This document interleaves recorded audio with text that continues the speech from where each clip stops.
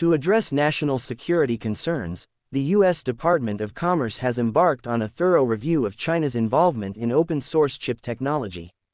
Burgeoning alternative to proprietary technologies like those from ARM Holdings, has garnered significant attention for its versatility, spanning applications from smartphone chips to cutting-edge AI processors.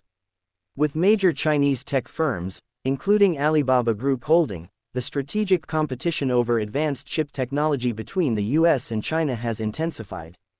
This has prompted 18 U.S. lawmakers to urge the Biden administration to prevent China from attaining dominance in new technology.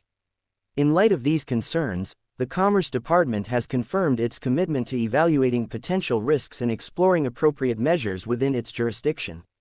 However, it is also striving to proceed cautiously to avoid obstructing the participation of U.S. companies in international collaborations concerning new technology. Previous restrictions on transferring 5G technology to China have highlighted difficulties for U.S. companies in global standards organizations, which could endanger U.S. dominance in the sector.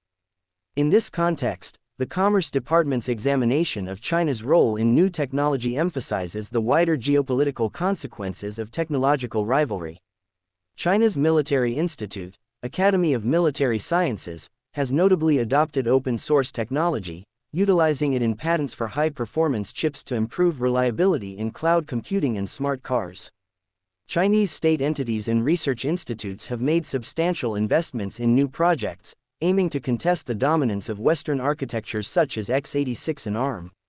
While new technology has yet to surpass the dominance of x86 and ARM architectures, its advantages in cost-effectiveness, customizability, and energy efficiency have made it an attractive prospect for chipmakers. However, the increasing adoption of new technology in China, supported by substantial government funding, has raised concerns about its potential impact on U.S. technological leadership and national security interests.